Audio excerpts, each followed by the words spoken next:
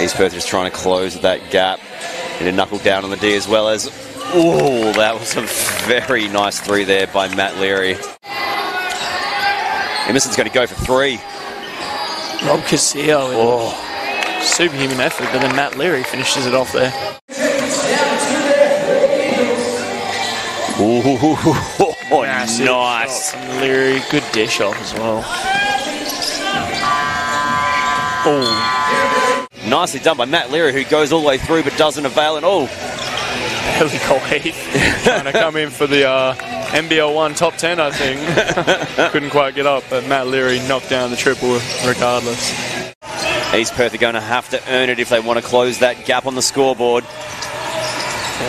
Surely got him on that one. I think that very lucky no call there. We've got 4 minutes, just a tad over left in this one. Nobensi goes out to Leary. Massive shot from Matt Leary there.